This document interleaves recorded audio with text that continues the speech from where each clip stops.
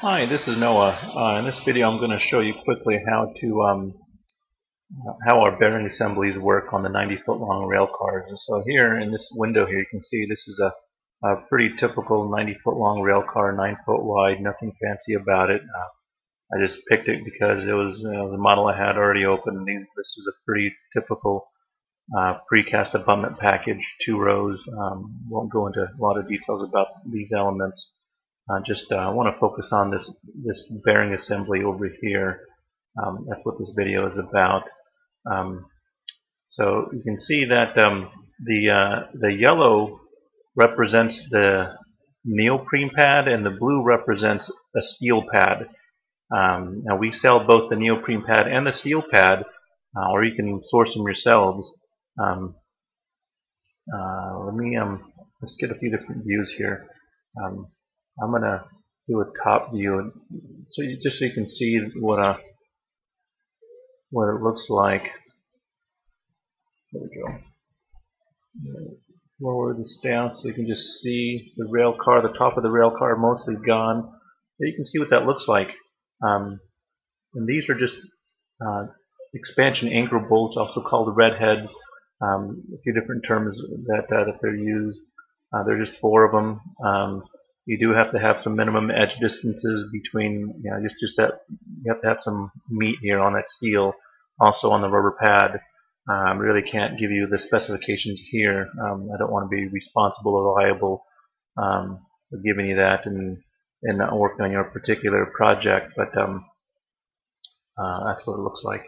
The steel that we typically use, not to say that it's going to necessarily work on your site, is 1-inch thick. Same thing with the neoprene pad. We use a 1-inch thick neoprene pad.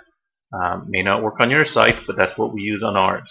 Let me move this rail car out of the way. Just kind of slide it over. So the first step we do whenever we're installing these is we'll actually, so you have the steel plate here and you have the rubber pad. I'm just going to move this 24 inches, 24. I'm going to move this back 24 inches, 24. Okay, so the first thing we actually do when these bolts aren't even here, I'm going to move these over. Move them over that way, 48 inches. Okay, so we'll take the steel plate. Even before the rail car arrives, we'll set this steel plate directly on the concrete. So right now, as you can see, there's nothing on the concrete. There's just a blank slate. Let me get this out of the way, that way it doesn't confuse you. Move it over another 24 inches. So you'll have this concrete block just sitting there, and it can be our precast block. It can be your own precast block. It can be cast in place, whatever it may be. But you want to just plain flat top concrete, nothing fancy. Then what you do is you'll set our steel plate. This particular one is 1 foot. Let me pull some measurements for you here. So in this direction here, that's 12 inches. Okay, and this one happens to be 36 inches. 36 may or may not work for your site. I don't know. And this one is 1 inch thick as well. These slots, we generally like to see a 1-inch edge distance. Okay, same thing over here, about a 1-inch edge distance. From here over here, about 1 inch. This slot's going to be about 1 inch. And the distance here, anywhere from 2 to 3 inches. Let me see what I actually have drawn on this one. This here is 2 inches here, so overall probably 3 inches on that. And it's the same for all these all the way around. You got 4 of them. Okay, so we'll take that steel plate. Now when you order it from us, it'll come already with these holes already pre-attached or pre-drilled. And you'll set that right down on top of the concrete.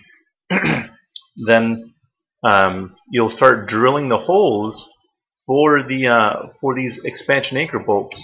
For these 4 bolts here, you'll drill the holes for these right inside the hole. So you'll drill right through the steel plate. Once you got those holes drilled, you'll want to move. This plate's really heavy. It's 1 inch thick, so it's pretty heavy. So once you got the holes drilled, you want to clean them out. You'll need to blow them out. You want to get the holes really clean. You typically want to drill down about 6 to 8 inches. Once you get that drilled, you'll move this out of the way. Okay. Then you'll set this rubber pad. It's a federal grade neoprene pad.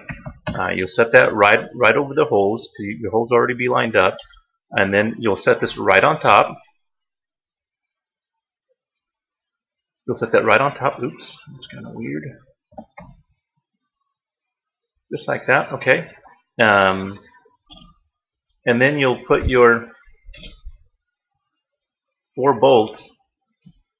Oh, come on. Okay.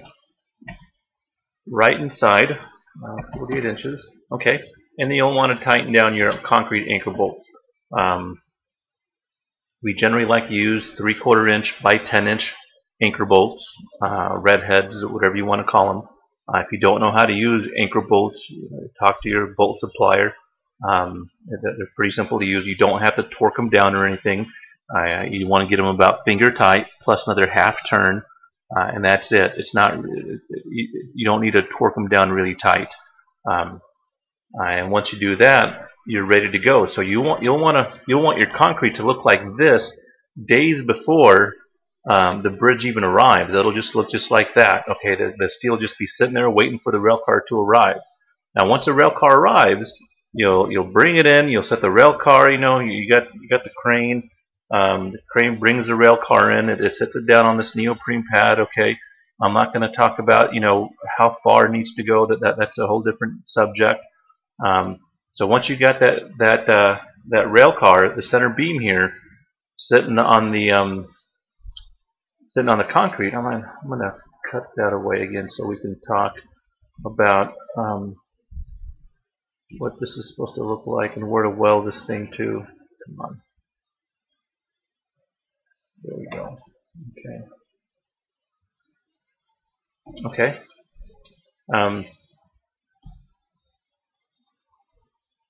On all these 90-foot long rail cars, the distance between this flange to this flange is generally 24 inches. Not exactly, not always, but generally 24 inches. This one happens to be 24 and 3/16 of an inch, so there are little variations. You'll want to weld. Once you got the rail car sitting on the steel plate, you'll want to send the crane home. You don't need the crane sitting around waiting for you to do this. There is access. Once you got the crane here, even though this end is kind of closed off because those steel plates, you can get up underneath here and poke your head up in this little pocket here, and you'll be able to gain access to these welds. But you'll want to weld right inside here. Same thing right here. Okay. And you'll want to weld right across here as well. Okay. You don't really need to weld the bottom over here, this little bottom where it comes across. You do not need to weld that.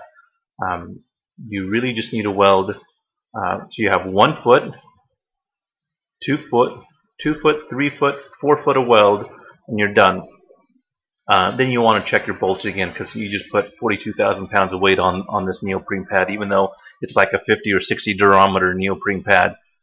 It shouldn't really compress, but maybe it does, and maybe you bounce the bridge around a little bit. So just check your bolts a little bit, just snug them up, and that's really all there is to it. The other issue that we hear people want us to talk about is the side sill, and what do we do with our side sills?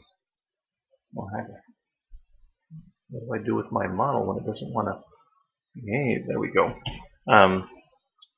The side sill is this area. Actually, I'm going to do another cutaway and just cut away the front of this. That way we can kind of see what I'm talking about over here. Okay. The side sill is this piece right here. Okay, and it doesn't matter if the side sill is slightly above the deck or below the deck, like this one is. It's the same issue. A lot of people believe that they really want to support the side sill here. They believe that the rail car is going to kind of rock side to side if they don't support this. Now, our engineers insist that that's not going to happen. However, customer is always right. If the customer feels that, then we're going to address it. So we usually just address those issues. It doesn't cost much more money to do it. It's pretty simple. All we do is come inside here, and whatever gap that is, we just shim it with a piece of steel, and we weld it. We weld it back over here, or you just find something to shim this up. It's really not doing much, but if the client feels like they want to do it, well, let's go ahead and do it. It's not that big of a deal. We can use a neoprene pad there. Those neoprene pads, since they're AASHTO approved, are pretty expensive. If we have some spare pieces, we can usually send them for free, but right now we're usually pretty low on neoprene pad because they're so expensive. We don't like to have a whole bunch of spare pieces, drops sitting around. That's all there is to it.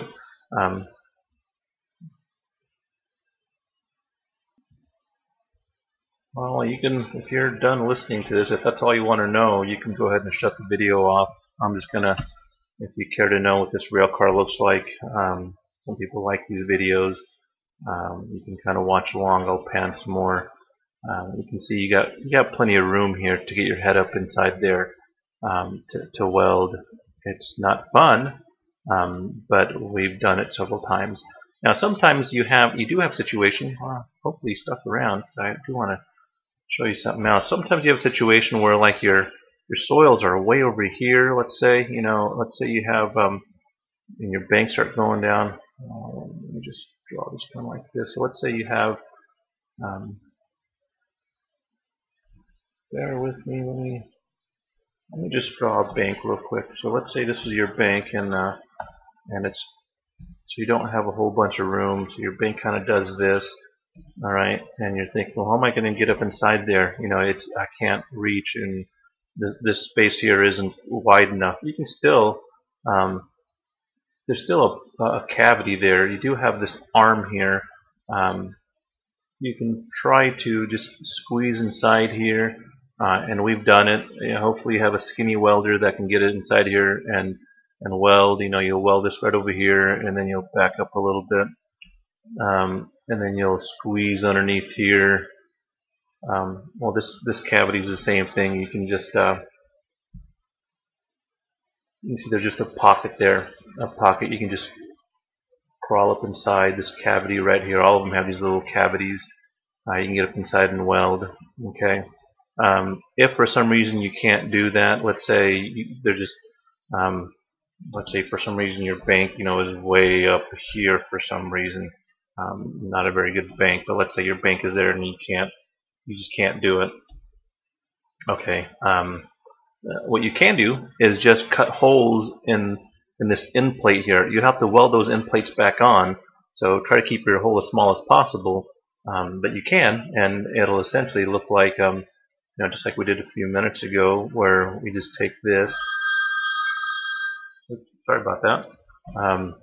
We take this and we just cut that end plate out, and then we can gain access to weld these from this side. These inside pockets are kind of tough, especially because you do have to use a stick welder. Sometimes you have to bend your rod, and yeah, you won't use up your entire rod because your flux is damaged, but that's what you have to do sometimes to weld these in place. Okay, that is definitely it as far as how to do this. Let me get rid of that, and if you want, I'll kind of show you around this rail car and what these things look like. So people like to see these models. You do have, all rail cars have these cross members here. They have the kickers there. Pretty standard looking rail car. Other than same thing. This is the center plate. This is where the wheels would originally go. Yeah, okay, that's it. I'll be quiet. Thanks. Bye.